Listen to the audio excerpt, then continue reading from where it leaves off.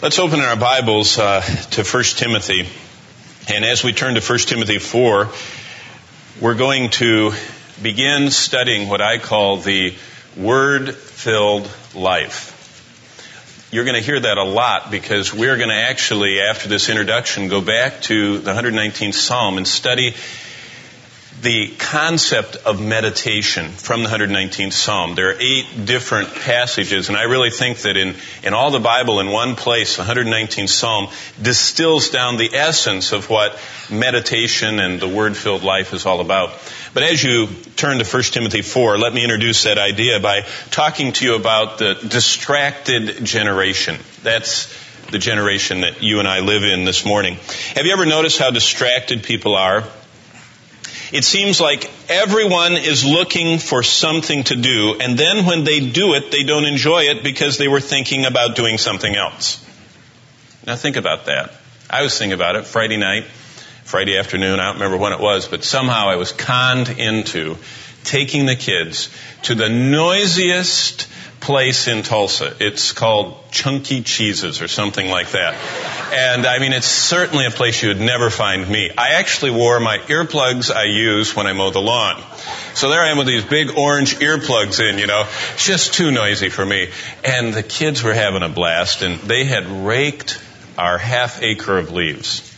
And for that, they each got $1 to spend at Chuck E. Cheese's. But I'm not selling their services. You can't have them do your yard. But it was wonderful. And so they went and they had their little cup of coins and those little tokens. And so I was enjoying watching them. And while I was enjoying them and listening to them and watching their delight, I began going like this and looking at all the adults that were around me. And I noticed something interesting about them. I noticed how distracted they were. Here, my children were excited and having a blast. And for a few moments, as I looked at the parents around me, many of them appeared to still be at the office. Their children were excited, running from game to game, gleefully enjoying themselves. And there were those parents like me, holding their cup of tokens. But if you looked at their faces, they were looking somewhere. They were not connected with where they were at that moment.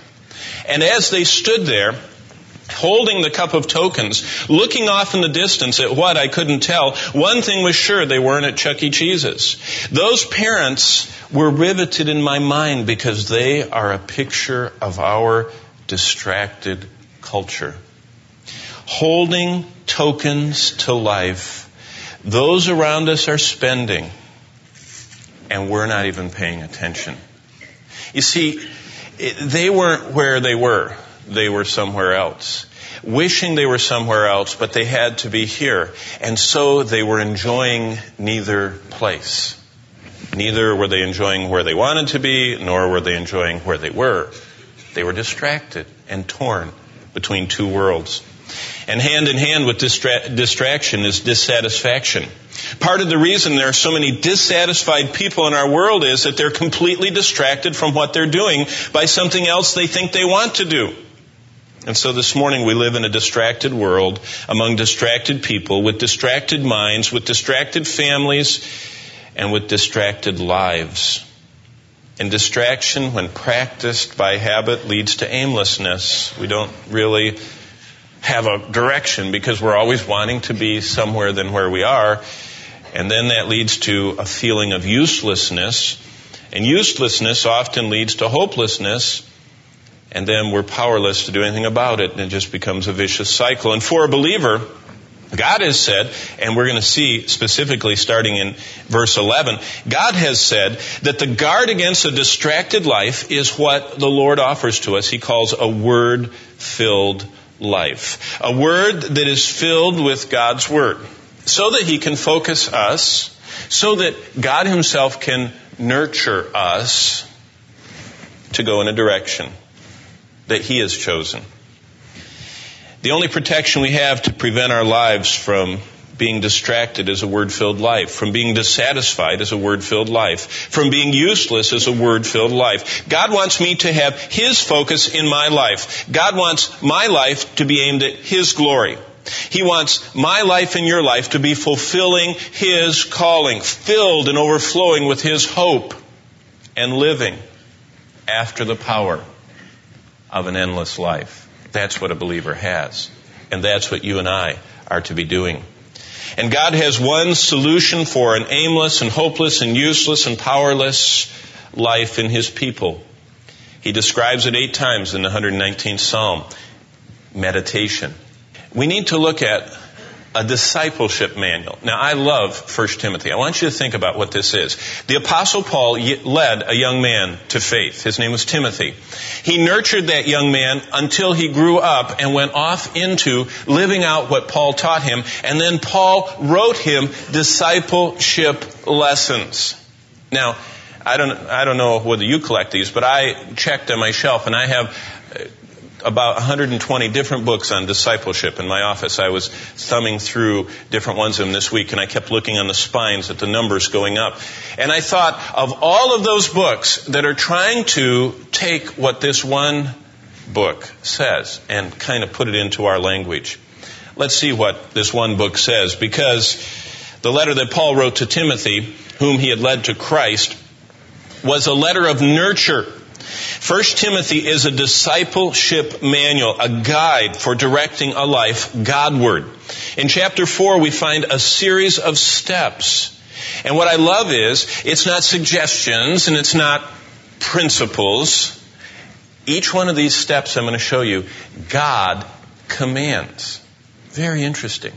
He commands through the Spirit of God breathing out through the Apostle Paul. Paul says to Timothy, you must do this. Now, the thing about my 120 discipleship books I have on my shelf, you don't know which one to do. They all have a different pattern and plan and idea and steps and all that. But what's neat about this is it just cuts right through it. And it says, this is what you have to do. If you want to be nurtured, if you want to be a disciple, if you want to grow in Christ's likeness. So let's look closely at the words of Paul's discipleship manual for a godly young believer in 1 Timothy 4, starting in verse 11. And I want you to follow along with me as we listen to these commands. Verse 11 of 1 Timothy 4, these things command. Now that's an imperative. I got my green marker out again. See, all of you in the front row, all the green. I love to mark these commands because remember Jesus said in the Great Commission, go into all the world and teach all those who come to faith to obey those things which I've commanded you. And if you ever wonder what He commanded, He puts them in the imperative mode. So here's one. These things command and teach. That's another imperative. So He says, I want you to get these things down so that you can tell others. You can command and teach them. Verse 12. Let no one despise your youth. Timothy was a young fellow, weak, from a broken unsaved father home with a godly mother. He cried, if you read this letter. He was weak. People didn't think well of him, and he just had a lot of problems. And so he says, and one of the things they looked down on him because they said he was young. He says, don't let anyone despise your youth. But here's another imperative. But, and here's an imperative, be an example to the believers in word. And the idea and the force of this is, you repeat that idea. Be an example in conduct. That's an imperative. Be an example in love. Be an example in spirit. Be an example in faith. Be an example in purity. The word example is tupos. If you have a coin in your pocket, you look at that thing, that was die cut. There was a blank and a die came and stamped against it, and the exact image on the die was cut into that blank, that coin. He says, I want you to be an exact representation that can be stamped onto someone else's life of what they should be in their conduct, in how they talk, in how their love is expressed, how their spiritual life is, their faith, their purity. And then, verse 13, here's another imperative. Give, till I come, give attention to reading. And it's the same idea. Give attention to exhortation. Give attention to doctrine. Here's another imperative, verse 14. Do not neglect the gift that's in you. Boy, this is what discipleship's all about. If you're here this morning and you're born again, you have a gift that God put inside of you. Don't neglect it.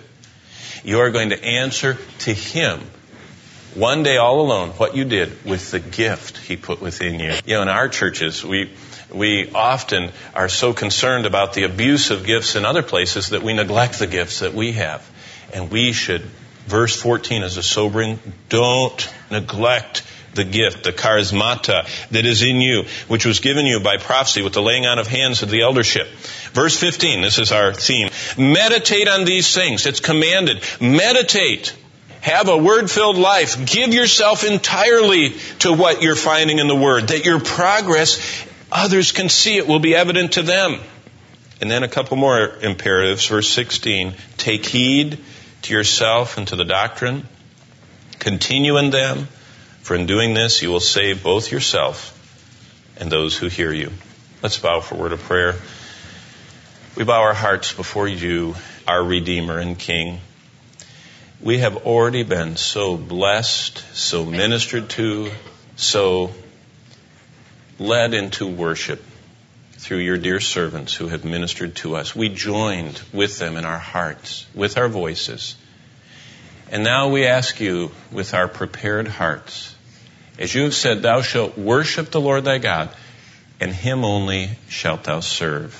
Worship precedes service, but service is based upon the word that you give us, how we are to act out and apply that in our life and serve you. Show us how this morning. Open our eyes, open our wills, open our hearts to say yes to you in some specific ways. In the name of Jesus we pray. Amen. We need to think deeply about God in our shallow world. We live in a shallow world, a distracted world as I call it.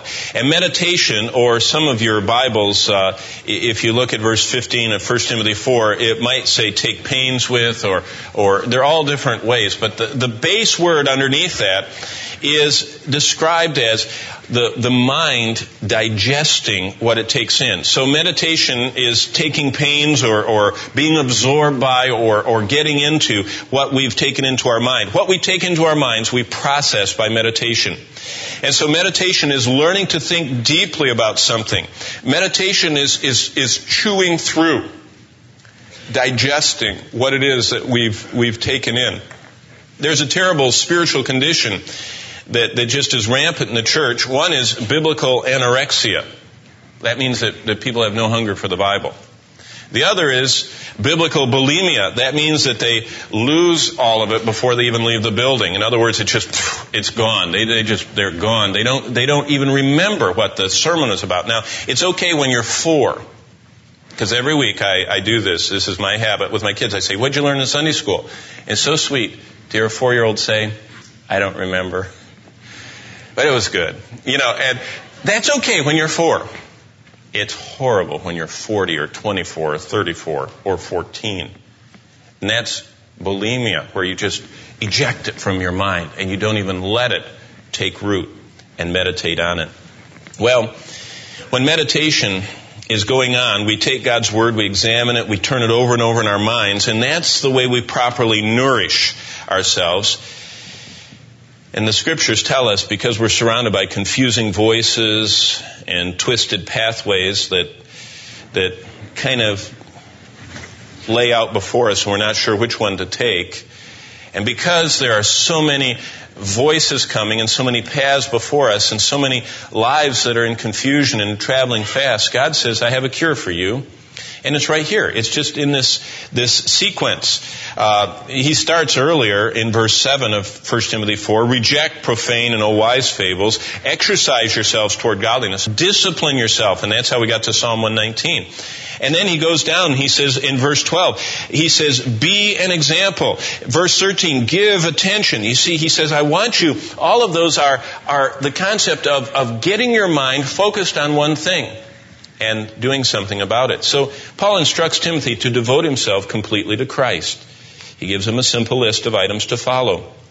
They start back in verse 7. He says, exercise yourself toward godliness. Then he's to command and teach the truth. In verse 12, he's to be an example. In verse 15, he's to meditate. Paul says, think deeply on what I've told you. Digest it. Apply it to your life. In fact, in the New Testament world, the word that Paul chose for what's in the Bible, meditate or take pains with, carries the idea of, listen, being in something. In fact, what's interesting This word uses the idea of being absorbed by something or being submerged in something. I was thinking about that when I was sitting. We had a little spill. That children are so full of illustrations. They spilled something, and so what do? You put your napkin over by where the little spill is. And if you put a napkin near liquid, the liquid is drawn to the napkin. It just goes like that. I love watching it. Just goes right up the napkin. And you know what? That's the idea of the Word-filled life. You and I should allow our lives to get in contact with the Word and to be capillated and drawn up into our lives like the spill goes up into the napkin. That's what he's saying. He's saying, Timothy, let it in. He says, give yourself totally to absorbing.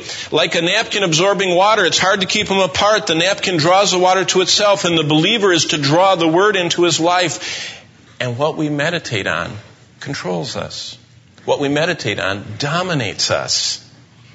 One way to look on meditation is to think of all the applications to life that a certain verse could have for us. And I challenge you this morning to start doing that for yourself. You look at this verse and you say, for example, verse 12, let no man despise youth, but be an example to the believers in word. And you start saying, how could that apply to me? Do I ever say things I wish I hadn't said? Do I ever look back and say, I wish I hadn't said that. I wish I hadn't spoken so quickly. I wish I hadn't, and you start applying that. Say, okay, I want to, as the scriptures say, set a watch at the door of my mouth. See, that's right there. What I'm doing right now out loud is meditation. I'm taking a word from the scriptures, allowing that word into my mind and applying it to my life. And I'm thinking of all the ways that scripture could apply to me. That is meditation. That is thinking deeply. You think deeply about what a verse implies and what our response should be to God. And then we think of every possible application that scripture could have in my life. And when we do that, we're meditating.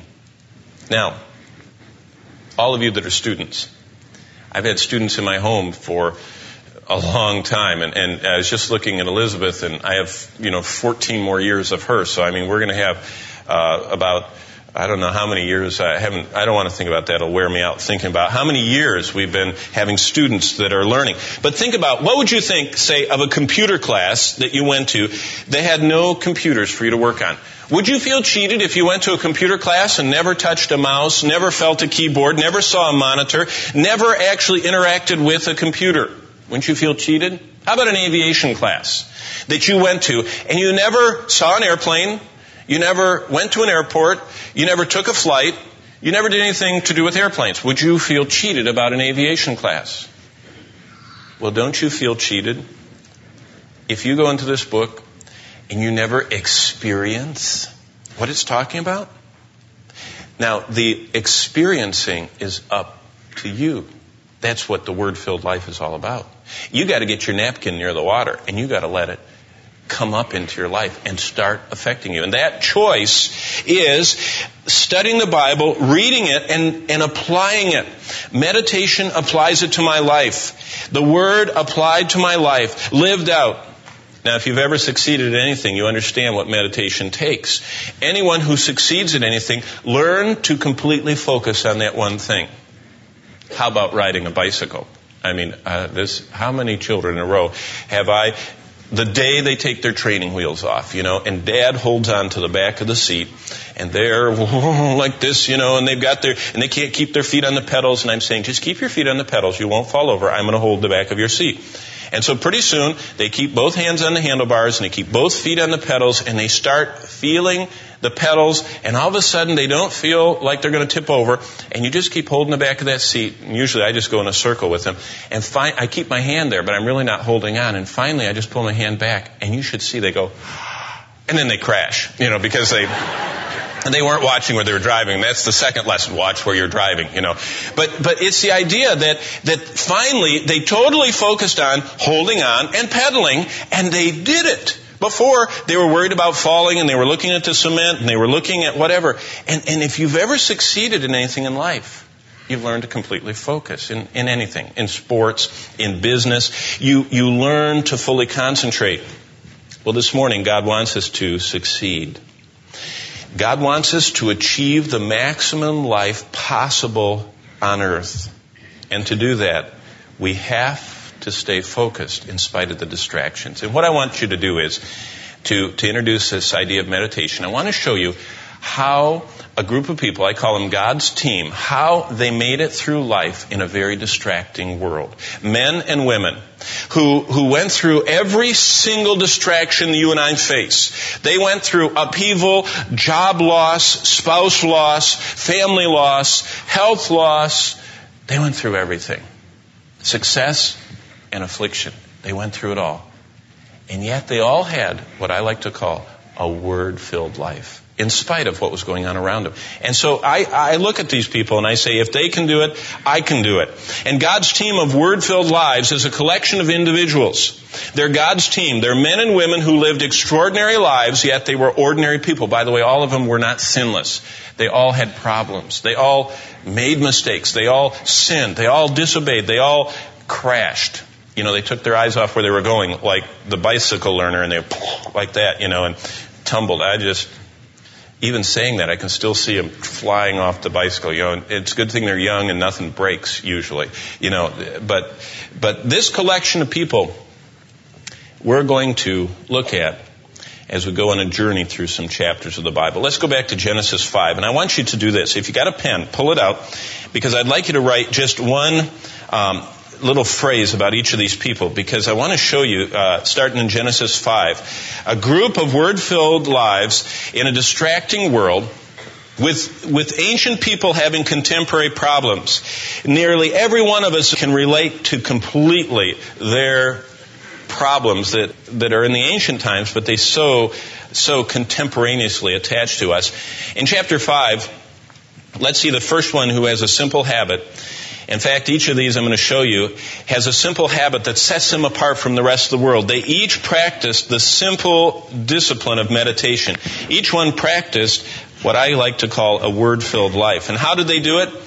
Were there key books or seminars or tapes or study guides that they all bought? No. They all heard from the Lord. He gave His word to them. So, we're on common ground. You and I have God's word.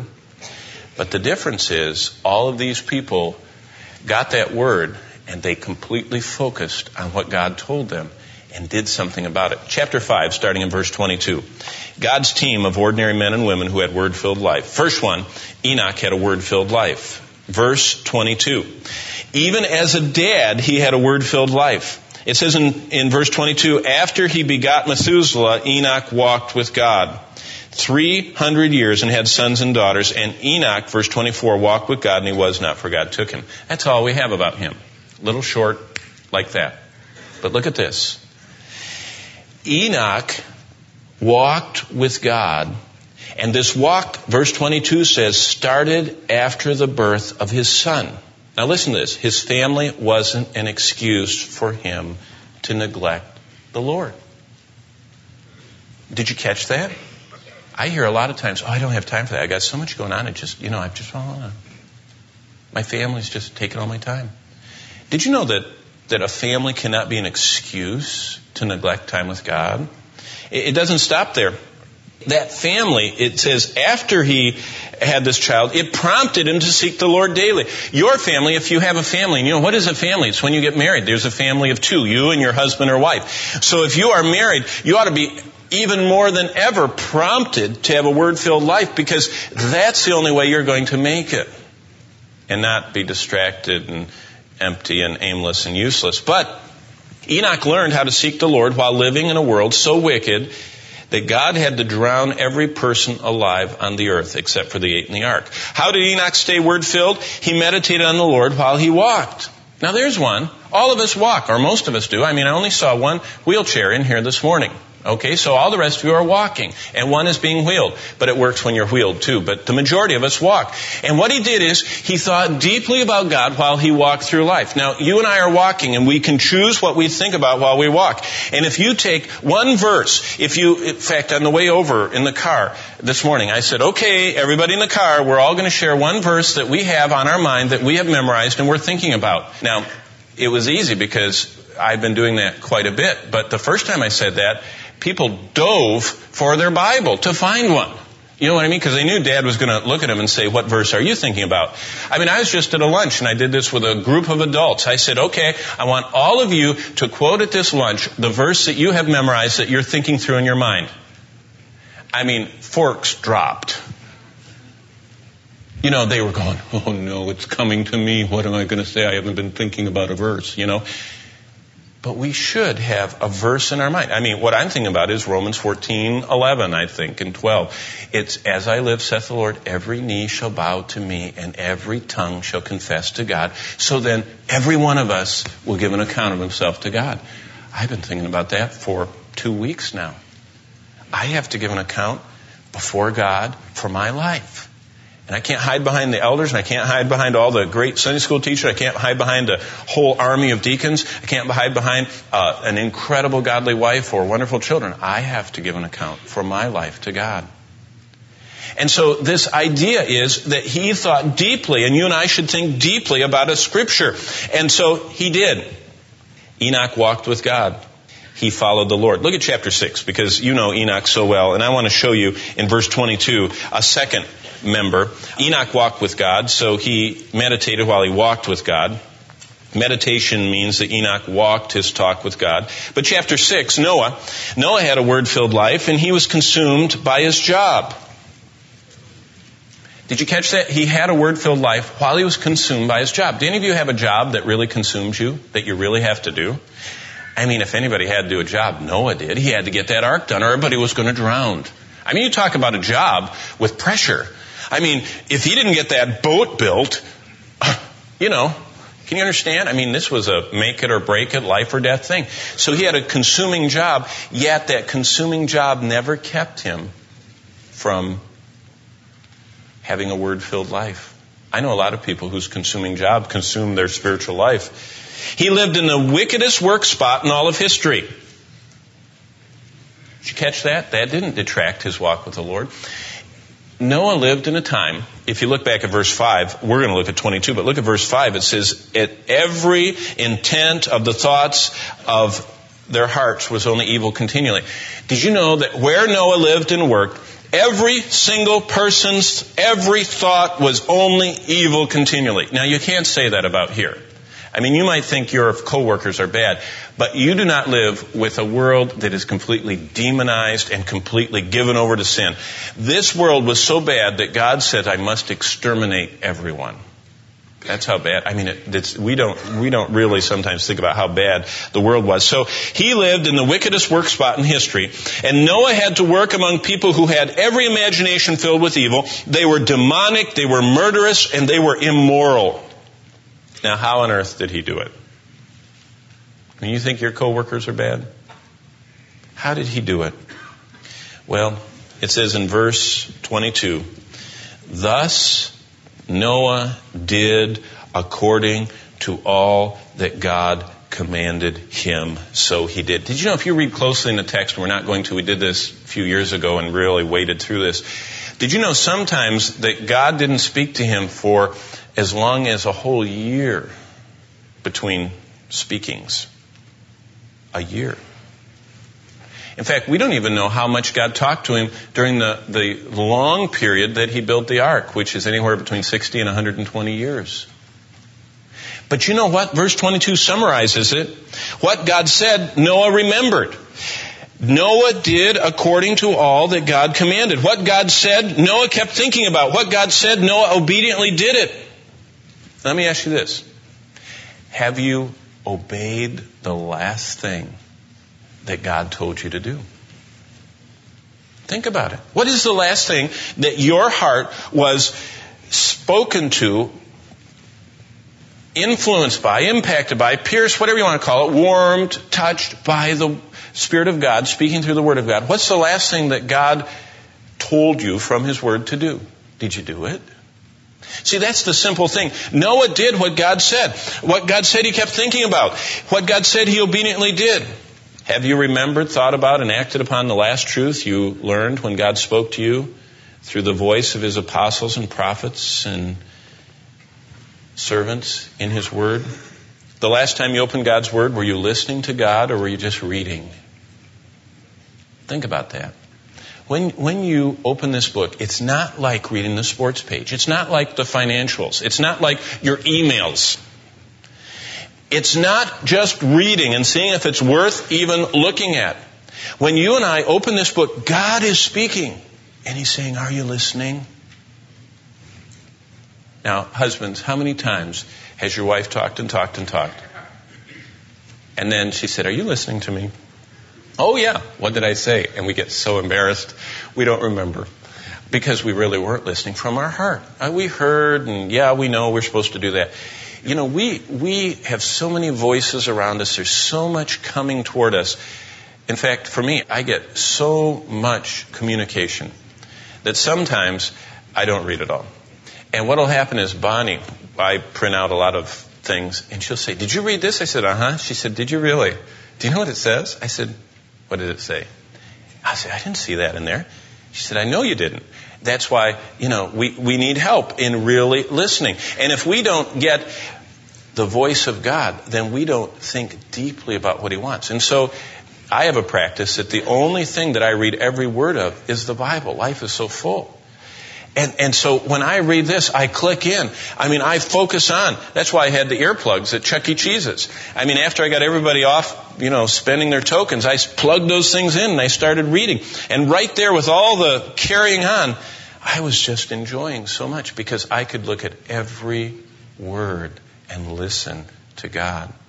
That's what the Lord wants. That's what Noah did. And the next time you open God's Word, listen to God. Don't just read. Genesis 12, real quickly. Let me show you. Now, there are 11 of these. Let's look at Abraham for a moment. Chapter 12. Abraham had a word-filled life. And in verse 7 of chapter 12, we're going to see he had a word-filled life while experiencing a complete turmoil in his personal life. Boy, can you relate to him this morning? Abraham had a word-filled life while packing to move across the continent from one coast to the other. He went from the coast of the Persian Gulf all the way over to the coast of the Mediterranean. And he had to do a cross-continental move, and he packed up and had to go there. And he didn't have, Atlas United van lines, to help him. He had to do it himself. So he had that word-filled life while moving across the continent from coast to coast. He had a word-filled life even though he lost his job in the city and had to take up outdoor work. He had to go from a city slicker to being a cattleman out in the ranch, being a herdsman. Abraham had a word-filled life while he had to move away from his family, while he had to raise his brother's son. Remember, his brother died and he inherited Lot, and had to raise his brother's son.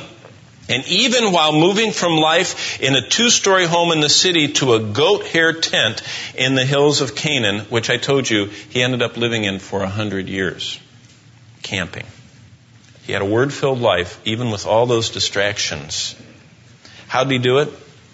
Well, meditation meant Abraham built an altar or a meeting place with God everywhere he was. Look at verse 7. Then the Lord appeared to Abram and said, to your descendants I will give this land. So he got something from the Lord. And look what he does with what he got from the Lord. And there he built.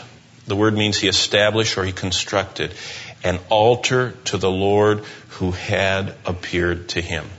Now, how Enoch did it was he walked with God.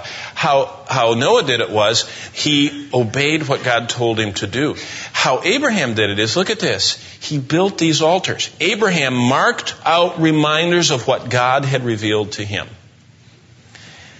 Now, in a real sense, that's how I look on the Bible. That's why I mark in my Bible. When I learn something from the Scriptures, I kind of make a little altar out of that, and I mark it so that every time I come back through the Scriptures, I see what I learned about God. I remember that process of Him revealing something of Himself, some truth, and some response He desired from me. And I mark that in my Bible. Abraham marked out reminders of what God had revealed to him. Abraham wanted to remember what God said, so he invested in special time-consuming efforts To never forget what God had done, what God had promised, what God expected. And so on that spot, he rolled these big stones up and he made this altar and he made it special. He cleared around it so he could find it again. And he piled up these stones. And actually, the word for built an altar isn't just piling stones. It actually is the word for a sacrificial. He didn't just pile stones. He gathered sticks. He brought a prize lamb or calf or whatever from his flock, and he killed them and shed their blood and burned them on top of that altar. We're not talking about a momentary thing, get a couple of rocks and throw them over there. He invested time. This man was old when he started this walk with God. He didn't have endless energy. And yet he wanted to remember anything God did so much that he invested whatever it took to build this altar, to make a sacrifice, to blacken and bloody and mark those rocks so he would never forget what God said. Can you remember what you read in the Bible yesterday? Do you remember what you read last week? Do we even take the time to make a mark in our lives for when the God of the universe intersects with us and reveals himself to us in his word, and we just flip channels and go to something else just like that in life? Abraham couldn't do that. Altars marked the big events of his walk with the Lord. The question to us, do you listen? Do you mark clearly God's plans for you? Are you remembering or are we forgetting? Abraham built altars. Noah obeyed. Enoch walked. And each of them were going through personal stress, struggles, and distractions that are unparalleled in our lives, I have to say. None of us have walked 900 miles with our family, walked, and moved across the country walking. And none of us have lived in a tent 100 years. All of us can make an altar when God meets with us and say, God, I'm going to hold on to that. Even if I don't remember anything else in life, I'm going to remember what you taught me today, and I'm going to think deeply about that. I'm going to apply it to my life. Because if I do that, then you will continue to reveal yourself to me. That's what a word-filled life's all about. Let's bow before the Lord in a word of prayer. Father, I thank you for commanding in that discipleship manual Paul wrote to Timothy that we learn to practice the discipline of meditation in our lives. Thinking deeply, applying to our life, not to other people's lives, not for biblical fact and trivia questions, but applying your word to our lives by obedience. I pray that you would help us to get absorbed in your word this week so that if you tarry and if you let us gather again next week, that when we gather and when I talk about remembering what you have taught us, that your saints in this place will actually remember meeting with you day after day after day this past week. Oh Lord, help us to think deeply about you and apply your word to our life so that we can live a word-filled life. In the name of Jesus, we ask that. Amen.